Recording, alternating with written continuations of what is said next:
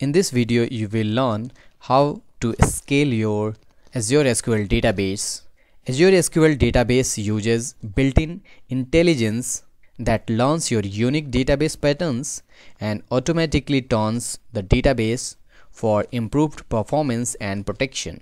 It has 3 detection monitors which monitors your database around the clock and detects potential malicious activities and alerting you upon detection so you can intervene right away.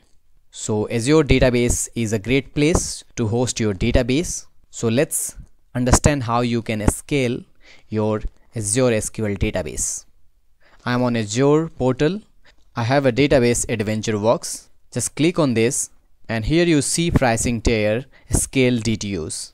I'll click here. Currently Azure provides 4 types of DTU.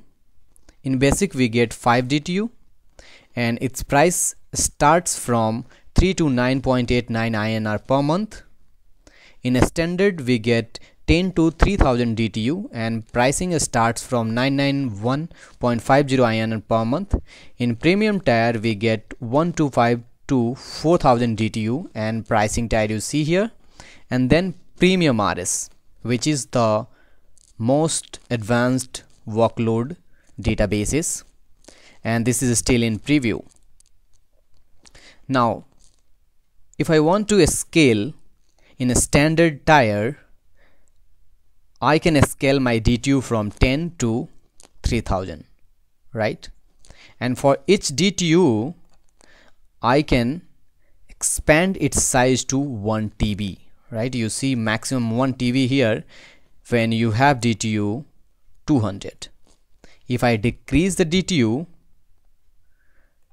to 50, you see storage size max is now 250 GB.